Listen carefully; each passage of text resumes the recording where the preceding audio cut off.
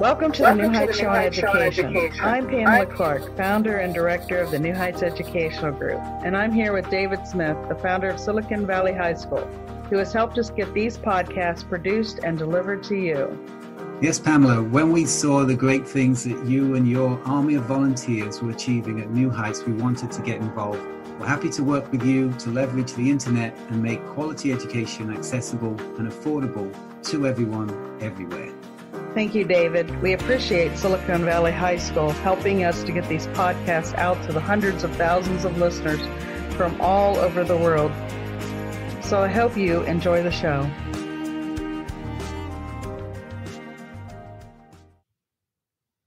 Hello, welcome to the New Heights Show on Education. This is your host, Pamela Clark, and this is the Education in the News show. And so welcome back. We're going to get right back into it because there's always a lot of news stories and things to cover. The first one is from the Foundation Center News, and it says Georgetown receives $10.5 million for technology and ethics. The gift from the alumni and her husband, who wish to remain anonymous, will establish the Technology, Ethics, and Society Chair in the College of Arts and Sciences, and enable the Georgetown Ethics Lab to create programming and undergraduate courses focused on technology, ethics, and society, and support an endowed scholarship fund.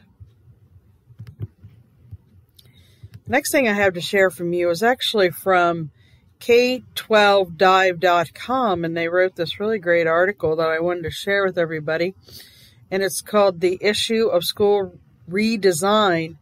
If not now, when?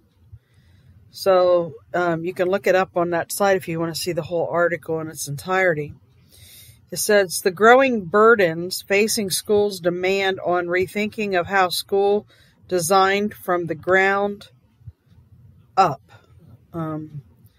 Daniel Dominic is an executive director of AASA, the School Superintendents Association, and Jeff Wetzler is co-founder of Transcend Education, a nonprofit focused on innovation in school design. The growing number of superintendents, building leaders, and teachers exiting the education profession is creating a vicious overload on those who remain, as well as on the students who are trying to learn and grow in the communities in which they live. It's time we rethought the design of school instead of continuing to put more burdens and band-aids on a system in distress. Currently, we ask schools to educate young people. We ask them to provide solutions to our society's underinvestment in equitable health care, child care, housing, food security, employment, technology, access, and more.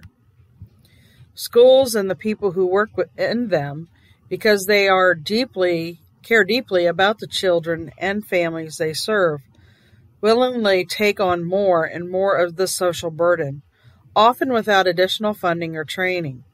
When some students come to school hungry and in dirty clothes, the school offers breakfast, lunch, and weekend food. And in building laundry, if other students don't offer or don't have broadband to access their assignments, the school buys hotspots and creates mobile Wi-Fi bus service. Now, repeat those demands in tens of thousands of schools across an entire education system. Circumstances surrounding the pandemic and the challenges that have escalated since February 2020 are immeasurable. Schools have added responsibility of COVID-19 testing and monitoring, contact tracing, and hybrid and online learning. Meanwhile, school personnel being threatened, in some cases, violence has occurred against them. Across the country, some people no longer disagree vocally, but abusively. No wonder there are mass exits of educators. Our organization, the AASA, the School Superintendent Association, and Transcend work with thousands of school communities and systems leaders across the country.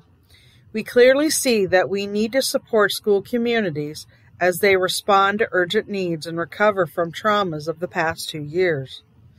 It is also evident to us that we need to grow our collective efforts to reinvent our overburdened education system as we support response and recovery efforts. Reinvention needs to start now, not after we've dealt with the crisis of the movement. Given the uncertainties of the world in which we live, there will always be a crisis of the moment. What levers are there for redesigning the systems, structures, places, and spaces that children learn? Earlier this year, the AASA released an American Imperative, a new vision of public schools.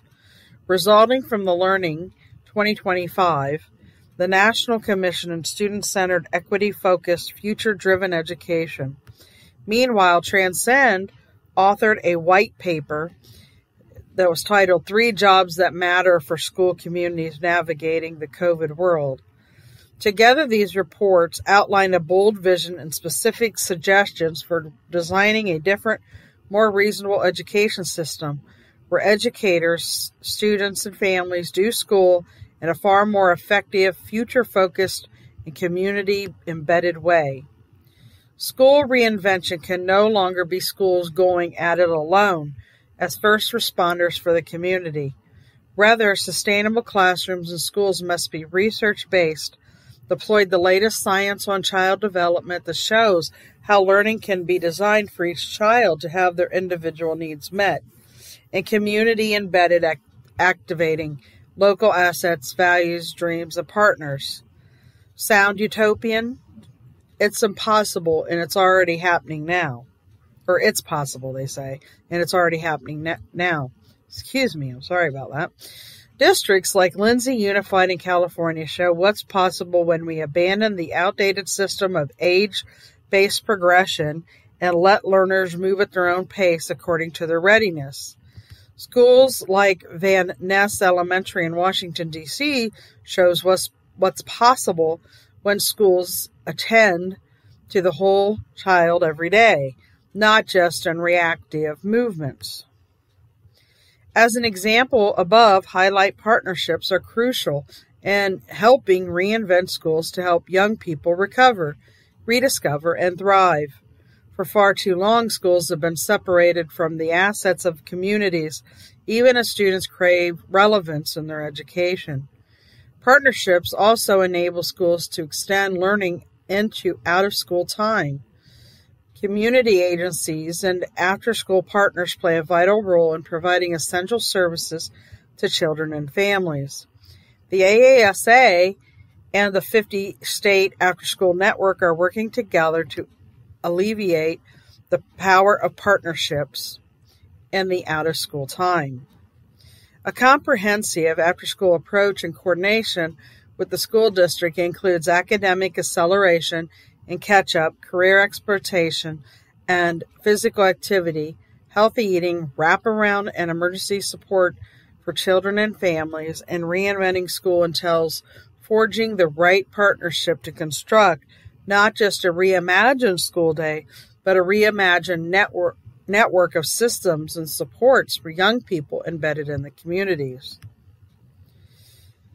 The sheer exhaustion everybody from students and teachers and parents and administrators is feeling makes it tempting to hope for a return to pre-pandemic normal. But this would return us to the world of added burdens and band-aids. This would be the most unreasonable path of all. Returning to what school was like prior to February 2020 is not an option if we want future-driven education to occur in our country. Reinventing our education system is the great challenge and great opportunity on the other sides of today's crisis. We owe it all to adults and children and schools not to waste time or not to waste it. So, what are your thoughts about this article? I'd like to hear your ideas because, some of it just sounds, like It's a good idea. I mean, it's a good idea to redesign schools because schools aren't working, but let's not kid ourselves. As John Taylor Gatto always reported, schools are exactly as they're intended, and people wanted them. There are certain people that really wanted them to be the way that they are. So is this redesign really a redesign, or is it more of trying to get more students indoctrinated and more people controlled? And some of these people's ideas kind of lead me to think that because of the language they're using, including when they're talking about all the different things that schools, are supposed to be giving and are giving, including, psychological needs and skip tracing. I mean, that's another word for, tracing families, creating a reporting system where people tell on each other. So there's some things here that are concerning, to me at least. And I do believe there needs to be an education redesign. Remember, I've said before, school and education is not the same thing. And you cannot get an education in schools that are compulsory schools that have an agenda. You're not going to get an education out of that. And education is a lifetime journey. You never quit learning.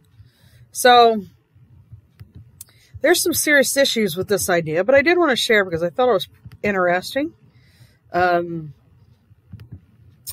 Somebody had put this article together and are sharing these ideas. So I wanted to share that with you.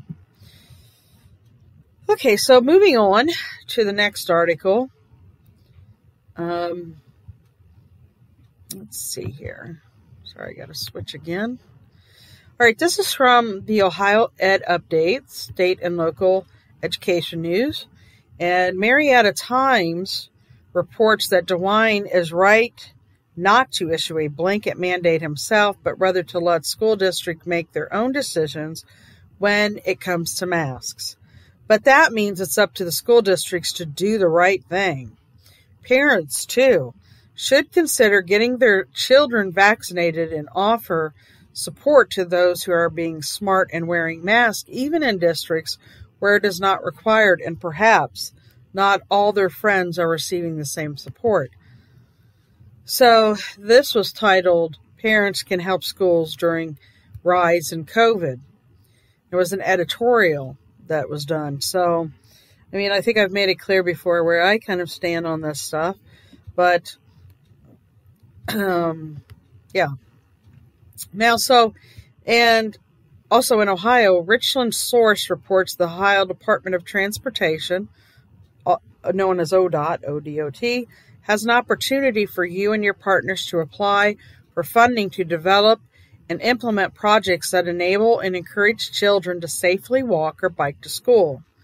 ODOT's Safe Routes to School program is funded at $4 million annually for an infrastructure improvements such as pedestrian and bicycle crossing improvements, new or improved sidewalks and bike racks, and non-infrastructure activities such as walk-to-school days, bike rodeos, public awareness campaigns, or educational programs. The article was titled Safe Routes to School Funding, and the applications are now open if anybody's interested in pitching some ideas. My ideas regarding school safety, I mean, it doesn't really align with this, and is actually, there's a lot of our U.S. military that are retired or not on active duty any longer. And I've thought for some time, schools should be employing them to protect our children. Maybe that could be part of this as well. So there should be plenty of jobs for our military personnel. And why not, right? So maybe share that idea in your communities. We'd really love to see that happen. Cleveland.com reports that North Ridgeville School Superintendent and Mayor work together to keep community informed. Says Mayor Kevin Corcoran, North Ridgeville City School Superintendent, and Roxanne Ramsey Caserio and Assistant Superintendent David Pritt held a public meeting January 5th at the North Ridgeville Academic Center.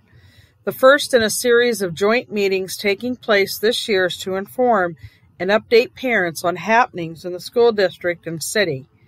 About half a dozen residents attended the first meeting. I'm switching topics now. The Columbus Dispatch reports that Southwestern subject matter. Students and families have many resources to help prep for life after high school. A great deal has changed for students in terms of college admissions process over the years.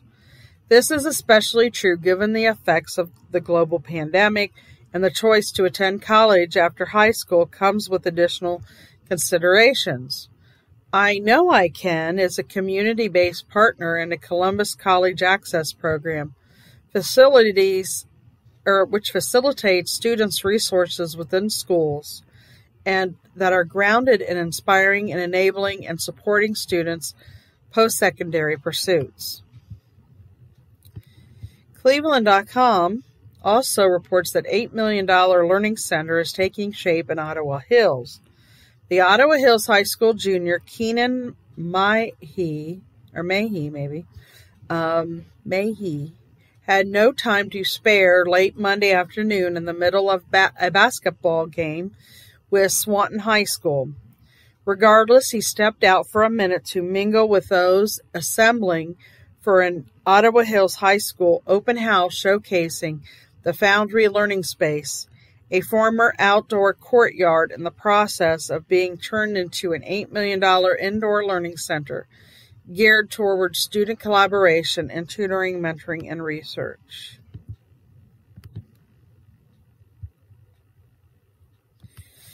Okay, and then the next news stories I have for you is from ASCD Smart Brief. They recently did a study on bullying fell online in person during the pandemic. Bullying, both in person and online, dropped according to a national research study from Boston University that looked at internet search data from March 2020 to February 2021. The findings showed searches related to bullying were 33% lower and cyberbullying searches were 27% lower than than would have been expected based on trends. The full story can be read at Education Week.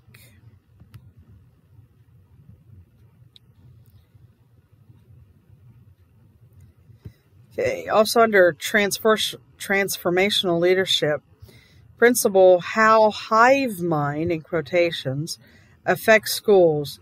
A hyperactive hive mind can disrupt schools, asserts Michael Gaskill, the principal at Hammersjold Middle School in New Jersey.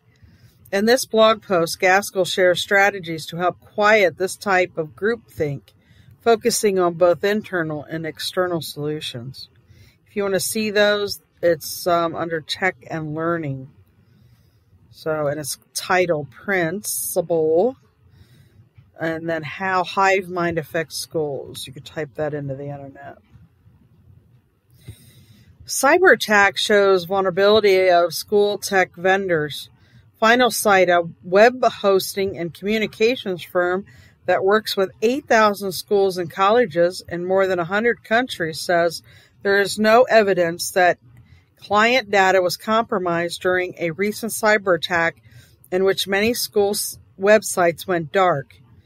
Amy McLaughlin, cybersecurity director for the consortium School Networking, says, besides an uptick in cyber attacks against schools, there now appears to be a rise in attacks targeting vendors that support schools. Isn't that interesting? A program brings STEM to West Virginia County schools. Students in Jackson County, West Virginia, are exploring STEM fields such as computer science through Project Lead the Way. High school teacher Tony Burke says the program's classes help students try subjects in low-pressure setting before they go to college. and have even led some students to discover their interest in a field that they'd not previously considered. Jackson newspapers reported this. And I chuckle a little bit when I'm reading this because, number one, I don't really completely support like STEM learning. I think it's just another, I support science, people learning science and hands-on experiences, including Montessori schools and stuff like that. But I don't understand why they have to combine all of these things together in the way that they do, I guess I should say. But knowing a lot of students that have went to college, even in post-secondary enrollment, I have reports that the English and math courses in college are a lot easier than they are in high school and more enjoyable. So, yeah, it kind of makes you think, kind of makes you wonder about that statement, the way that they are presenting it, I guess. It makes me wonder.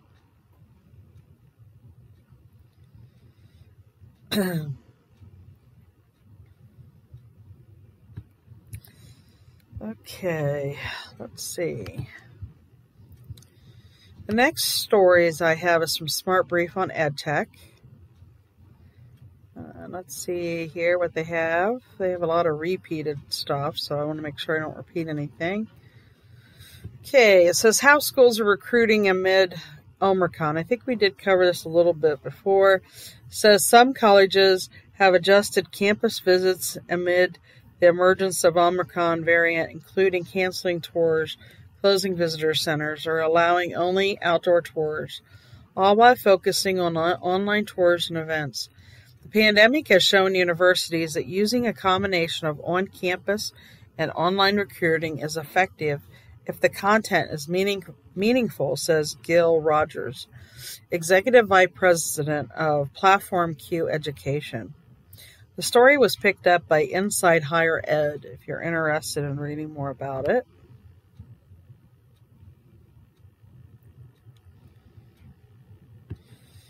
Okay, emerging technology in schools. How video prep can strengthen science labs. EdUtopia reports that videos can help students prepare ahead of time for science lab, maximizing class time for learning, according to high school science teacher Allison Stone. In this article, Stone shares strategies to help teachers create their own video instruction for labs. Now, it's kind of interesting because they act like this is kind of a big deal. And homeschoolers have been doing this sort of thing for a really long time.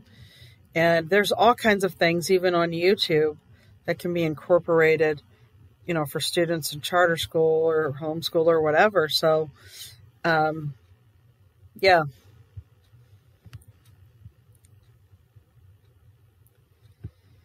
All right, just a moment.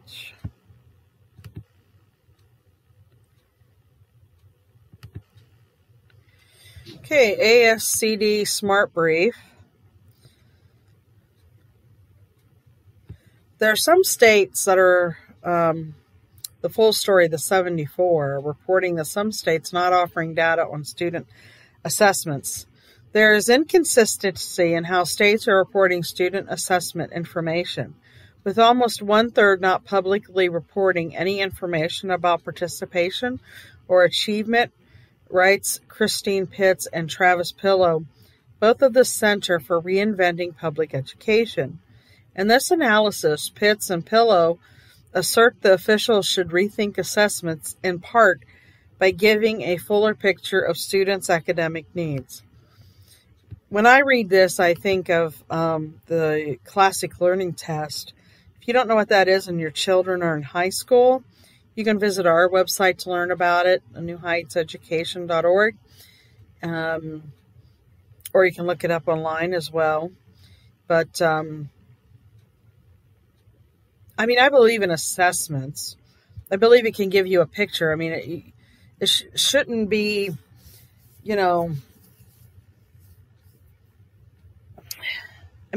assessments shouldn't be overlooked. They do have their uses, and we use them. We partner with reading and math success labs and Teach, Type, Read, and Spell, which are really wonderful. And then again, if you have a high schooler and you want them tested, the Classic Learning Test covers like the whole person testing, and it's really wonderful. I mean, you can earn scholarships as well to different colleges, so I really encourage you to look into those things on our website. You can find our assessments on our Learning Annex, which is school.newheightseducation.org, and you go over to, let me take a look. I don't want to tell you something that's not correct. So it's under Parents, and then you go Tracking Student Growth. Just click on Tracking Student Growth when you get to that page, and I think it'll be very helpful for you. Trauma-weary students help organize Reset event. Students' responses to Fairfield High School's reaction to recent traumatic events affecting student-led assistant principal Rose Lupinaki to work with some seniors on a day-long Reset conference that offered school-wide sessions on mental health, suicide, sexual violence prevention, self-care, and leadership. Students of the Colorado school said holding the conference during school hours showed that administrators were listening. The full story was picked up by the Daily Camera in Boulder, Colorado, if you want to look it up. Also, a report finds that 59% of schools meet the FCC broadband standard. Only 59% of schools provide broadband internet speeds of at least 1 megabyte per second per student, the goal set by the Federal Communications Commission. The report from the Connected Nation also finds the median cost per megabyte is $1.39, down from $7 in 2015. The full story can be found at Tell Competitor, so TELECOMPETITOR,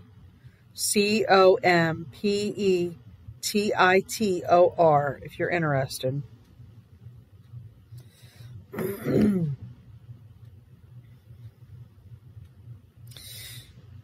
Let's see here.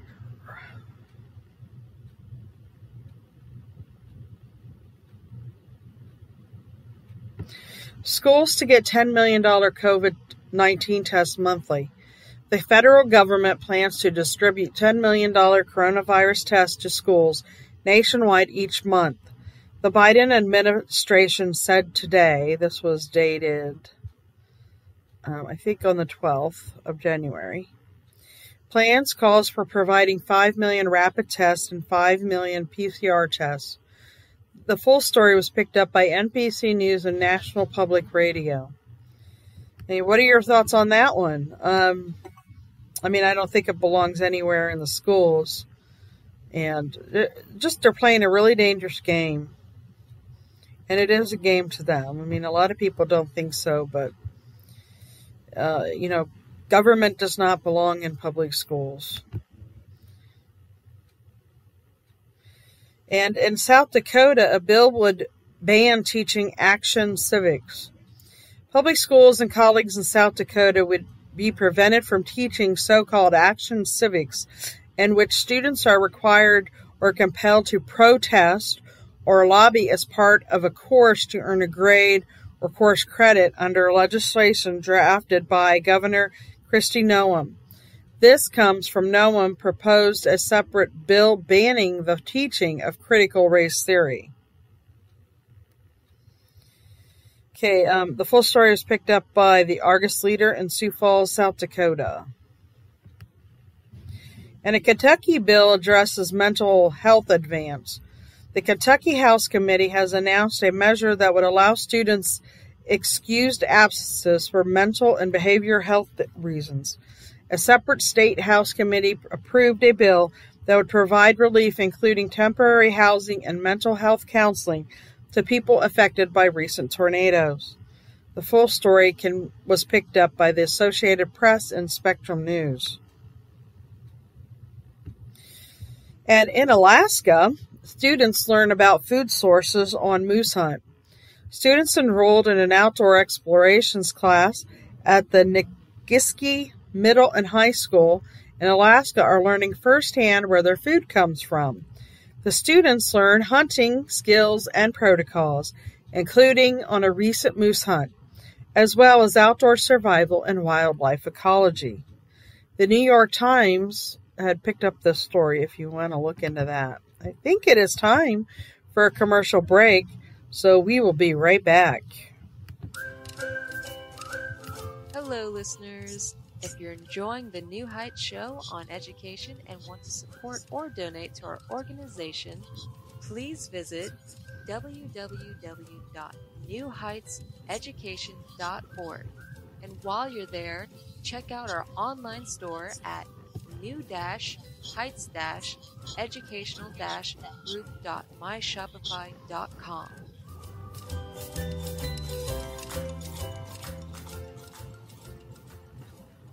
Hello, welcome back to the New Heights Show on Education. This is Pamela Clark, and we're going over news stories from across the U.S. and the world. So let's get right back into it. Still a lot to cover, and we're already halfway through the show. That went really quickly.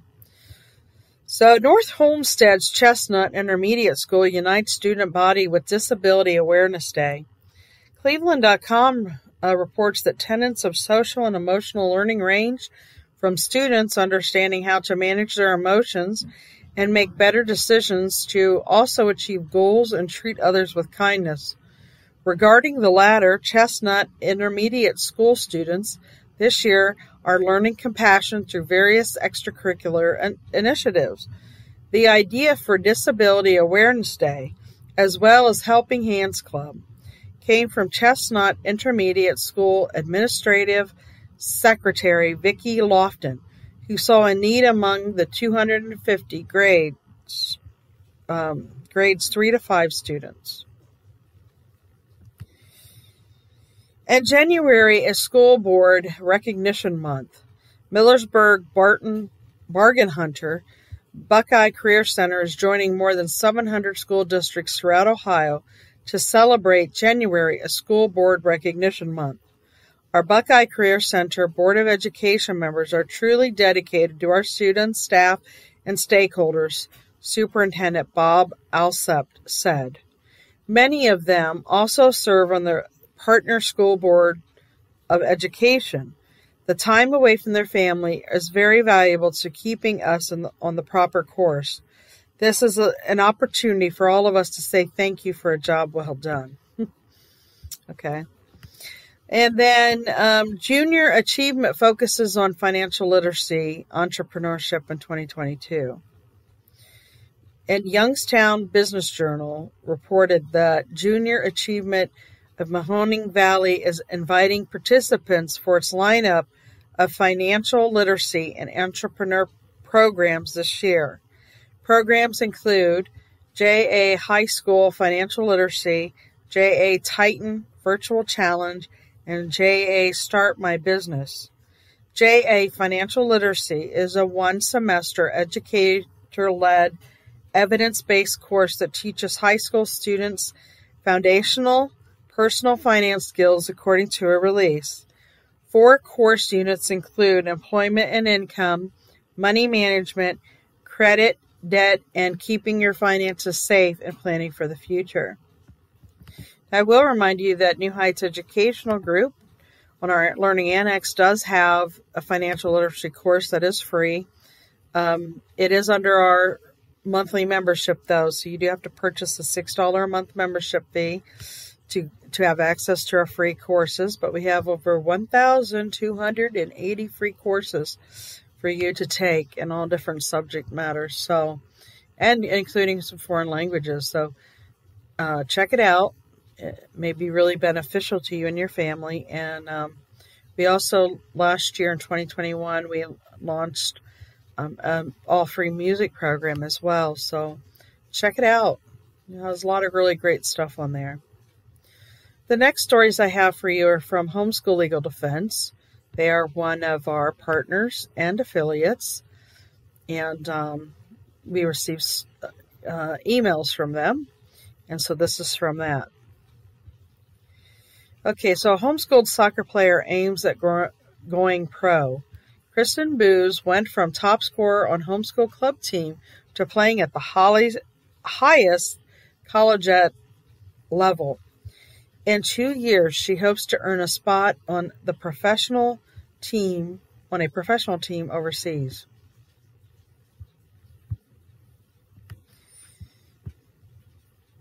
Sorry, a second. My computer is running slow. Okay, and then another story they're reporting on is Homeschool Legal Defense helps grad reach new heights as crane operator. The state refused to recognize this homeschool graduate's high school diploma and demanded he take the GED in order to enter a crane operator apprenticeship. And you could type that in and it'll bring up the whole article, but we'll probably be sharing. They'll probably be in our magazine. We should share these articles in there.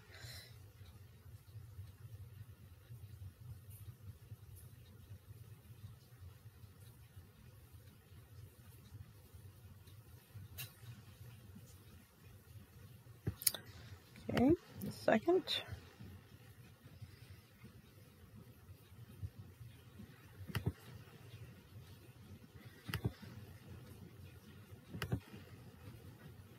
Sorry. Getting there. Lots of repeated information. All right, here's one from Ohio Ed Update, state and local news.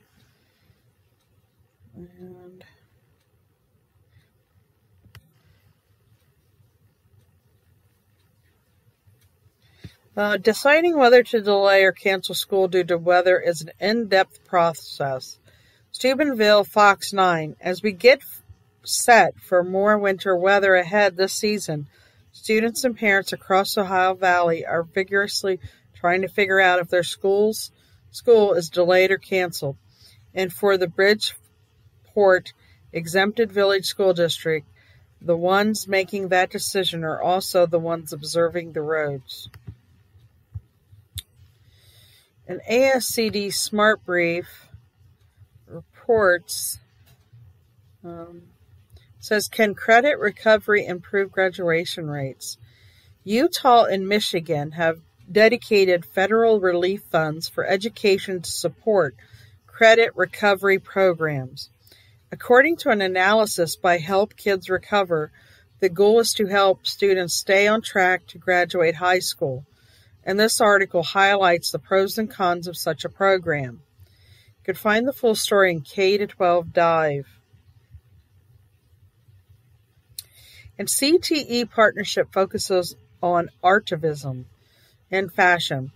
The Newark School of Fashion and Design is a career and technical education partnership between Newark Public Schools in New Jersey and the New School Parsons School of Design. The school program prepares students for careers in the fashion industry, including a focus on artivism, art plus activism, which teaches about adaptability and inclusivity in fashion. The full story can be found in District Administration.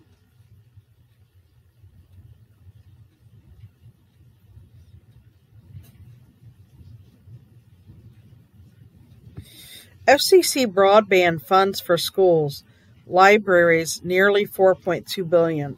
The Federal Communications Commission is doling out another $361 million in broadband subsidies to schools and libraries, making its to date total nearly $4.2 billion.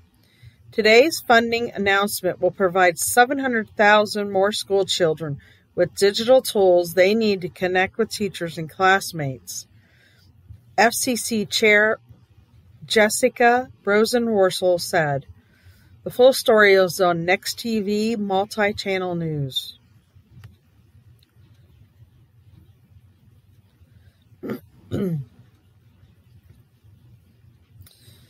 And then I went back to school in person. It's not normal, and neither are we. Allison Rodman, founder of the Learning Loop, offers a guide to school communities for navigating what will come to be known as the inter-pandemic space, a time between what our traditional notions of schooling once were and what they have the potential to become.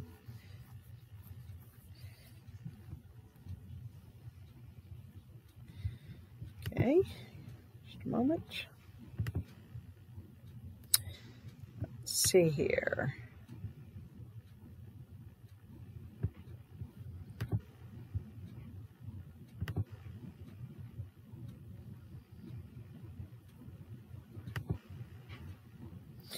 Middle Web Smart Brief.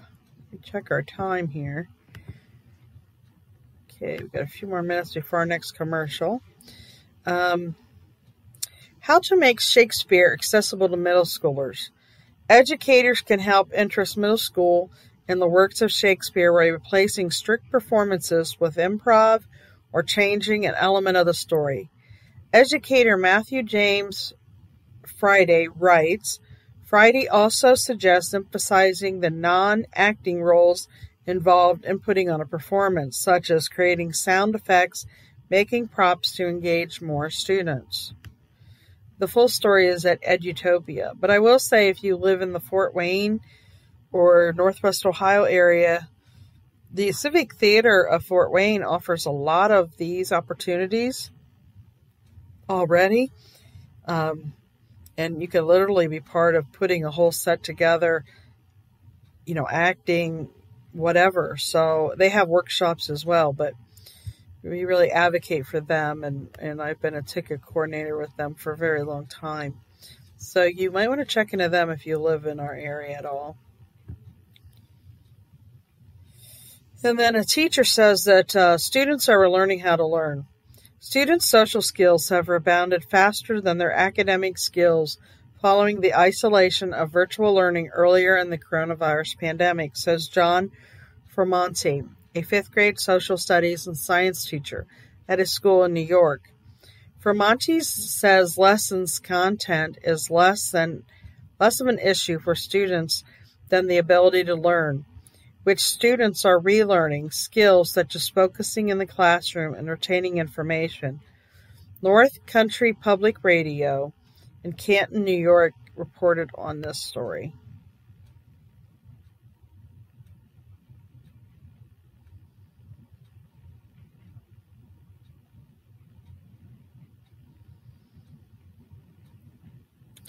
Virtual IEP meetings, EdTech aid, special ed compliance. Some school districts are using education technology supplements and virtual individualized education programs in the meetings that include parents to better address the needs of students with disabilities as the pandemic continues. Phyllis Wolfram, Executive Director of the Nonprofit Council of Administrators of Special Education, says, without federally approved flexibility on equity rules, some school systems have come under fire for not complying with or falling behind in students' IEPs, according to CASE and the Advocacy Institute. K-12 Dive reported on this. I will say that if parents don't really stay active and proactive in getting the IEP, even if you're homeschooled, they have to supply you one for free. But and I'm not saying to have your kids tested all through school, but if you want them to go to college and if they may need services, you need to ask for those before they graduate so they can take those on to college. And again, that is free to homeschool families and public school families. And if your state or area offers an advocate, you really should look into that too, because you want to make sure that your interests are met and your needs are met. And sometimes schools fall short on really offering what's needed. So you do need a family advocate for that.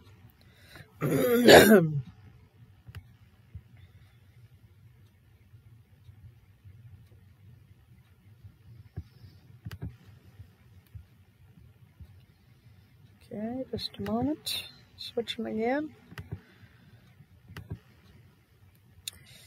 Okay, Ohio Head updates. Cleveland NBC3 reports that Mayfield High School Junior creates math app to help struggling students. Actually, I think I've shared this before. Let me see if I get the name of it. It's called Achilles Math, and it's for students in kindergarten through 7th grade. And again, you can look up Cleveland NBC. You can type in Muhammad Zoraz, or you can just type in Achilles Math. I'm sure you'll be able to find it if you want to check out that app. Resource officers teaching internet safety in Hancock County. Tiffin Advertiser Tribune reports that with school resource officers from the Hancock County Sheriff's Office planning to be in local classrooms this month teaching internet safety, now might be a good time for parents and guardians to reinforce those lessons at home. Sheriff's Deputy Matt Crouch, a resource officer for Van Buren Local Schools, said an effort will be made to review the do's and don'ts of internet safety with all students in a way that is age appropriate. Parents and guardians of students in kindergarten through 3rd grade can expect information to be sent home too. And LEAP program expansion rated success at Mid-Ohio Education Service Center. Richland Source reported that the LEAP program provides instruction and related services to students from individual school districts who require a more specialized education setting than is available in the public school. LEAP has 8 total locations servicing much of northern Ohio, including one at Crestview Local Schools. The Mid-Ohio Educational Service Center assisted in opening a new location in Mansfield at the ESC for the start of the 2021-2022 school year. Youngstown Business Journal reports that helping Columbiana County students find path to careers. The Columbiana County Business Advisory Council held its second Vision Casting Forum on Thursday at Kent State University Salem campus. School district leader, representatives of local agencies, and business leaders gathered to discuss ways to create successful career pathways for all students in Columbiana County. And the Gallipolis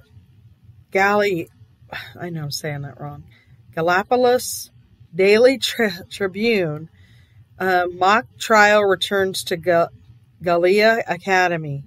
Students at the Gallia Academy High School are going to court this week, but not for any real crime committed. For the first time in over a decade, junior and seniors at the high school will be participating in mock trial competitions. In Ohio, the mock trial program for high school students in Ohio, organized by the Ohio Center for Law-Related Education, or OCLRE, mock trial is an extremely rigorous academic experience requiring students to hone their writing, public speaking skills, memorization, and analytical skills to best strategize a case and perform. That's pretty cool. What do you think of that? I think that's pretty neat. Any hands-on stuff like that is really great for students. And New York City schools could return to virtual learning. New York City Mayor Eric Adams said he is considering allowing schools to resume virtual learning while the coronavirus pandemic continues to be a challenge. Adams says he still feels that school is the safest place for a child, but quote, we do have to be honest that there's a substantial number of children, for whatever reason, parents are not bringing them to school. The Associated Press covered this report. It's time for that commercial break. We will be right back. This podcast is brought to you by Silicon Valley High School, the world's fastest growing, video-based, self-paced, teacher-supported, fully accredited online school that's recommended by more than 96% of students. Take individual courses at just $95 each, or earn your high school diploma at any age. Check us out at svhs.co. Hello, welcome back to the New Heights Show on Education. This is your host, Pamela Clark. Okay, the next article we have for you is Honor Indigenous Knowledge Systems in Schools. Indigenous knowledge systems should be honored and affirmed in classrooms, asserts Helen Thomas, the Office of Indian Education's Professional Learning Specialist for the Arizona Department of Education. In this commentary, Thomas describes the history behind Indigenous knowledge systems, which are ways Indigenous people make sense of the world around them. The full story was picked up by Ed Surge. And in New Mexico, the district remained closed after a cyber attack. I think we covered this on an earlier show. But it says a New Mexico school district is hoping to reopen schools on Tuesday after a cyber attack this week on a student database led it to cancel classes. The cyber attack affected a system that stores students' emergency contact information, attendance records, and other data. The Associated Press and the Journal both covered this story.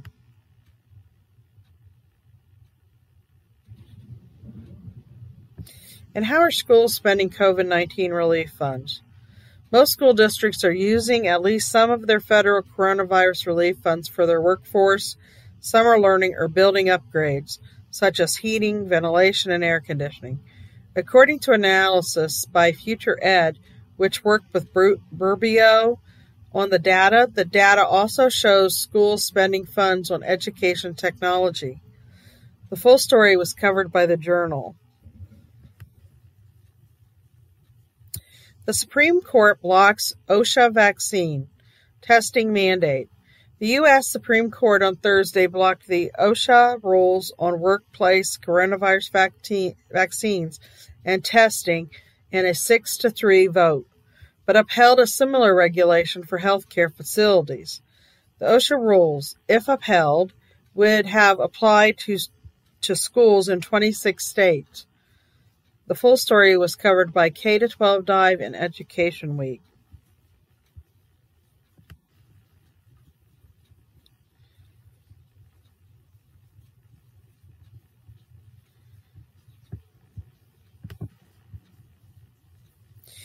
And on Smart Brief on Special Education, the Donut Shop offers job mentoring for students.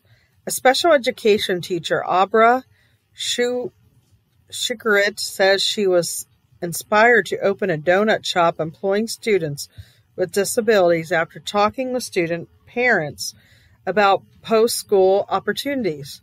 Maggie's and More has job coaches who help employees with disabilities navigate work responsibilities and practice skills. Schuweckert says. I'm sorry, I know I really butchered her name. The full story was at WJW TV in Cleveland.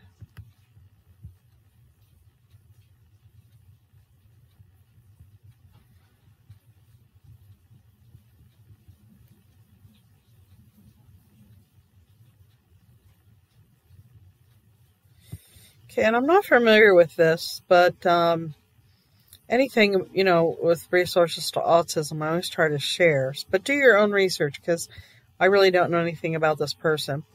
It says, podcast highlights abilities of people with autism. Jackson Roble was a sportscaster even before creating his podcast.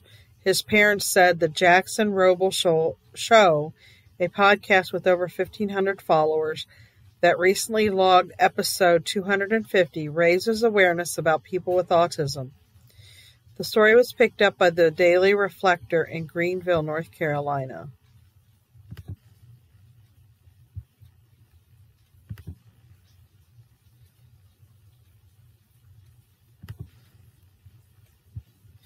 This is from the Foundation Center. It says University of Haifa received $16 million for Climate Change Initiative. I'm chuckling already. The gift from the Cadis Family Charitable Fund will establish the International Faculty Initiative of Global Climate Change with an initial emphasis on marine and coastal ecology research. Okay then. Community Foundation. News and staff announcements from community foundations in Connecticut, Indiana, Maine, Massachusetts, Ohio, Pennsylvania, Texas, Virginia, Washington, and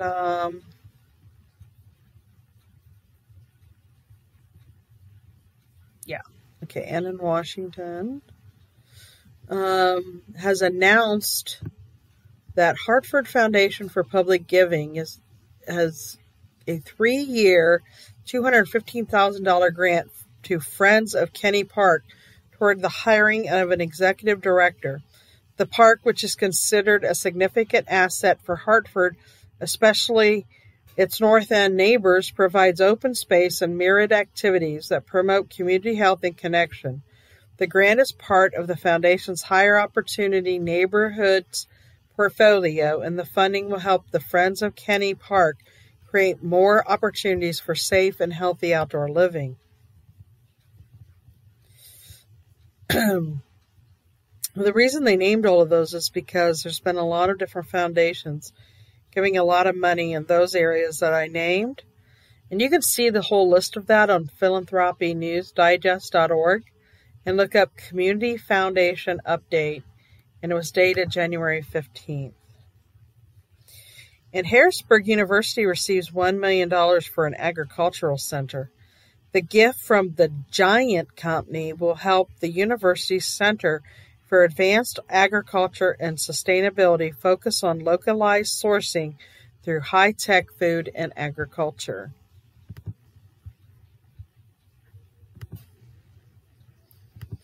Oh, just a moment. Let me see what this was.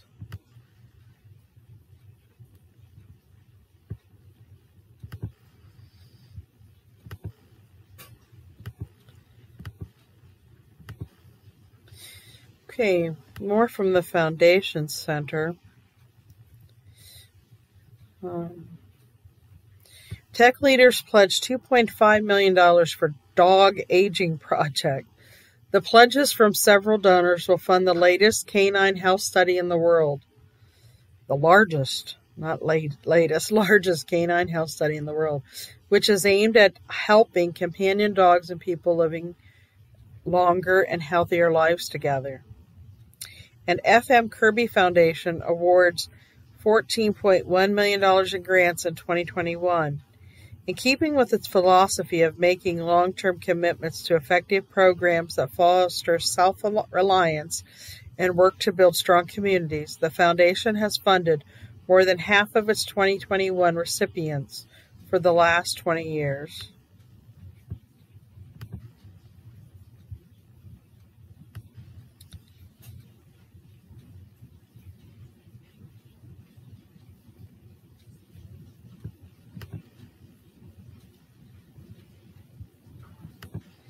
Bear with me.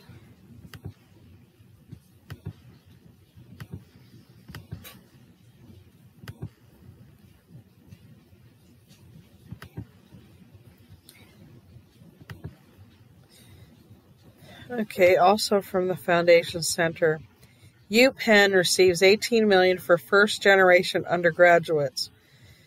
The gift from the alumni, Scott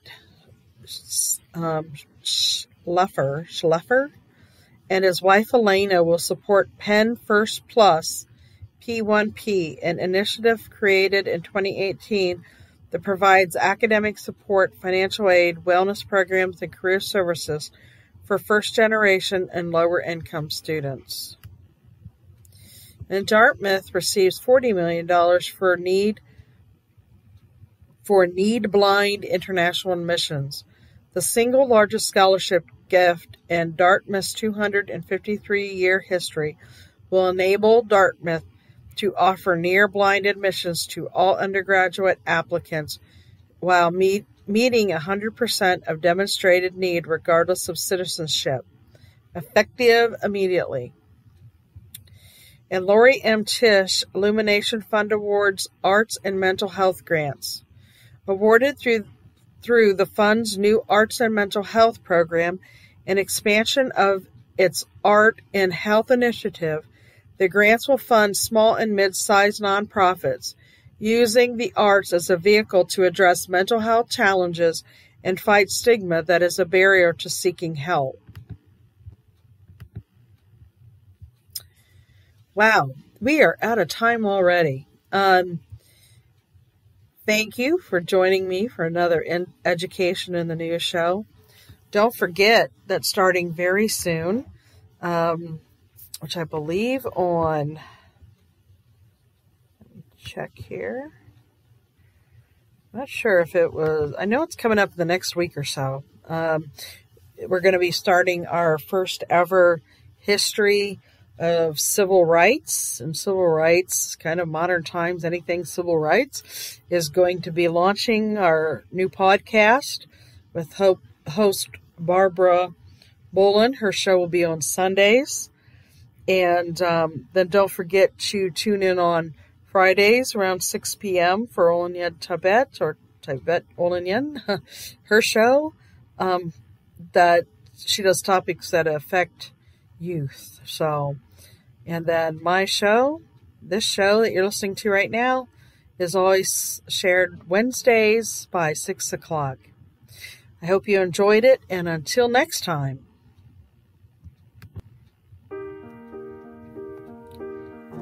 We hope you enjoyed today's show. Don't forget to rate us and follow us on your podcast player. Check out our show page, radio.newheightseducation.org, for monthly announcements and other happenings.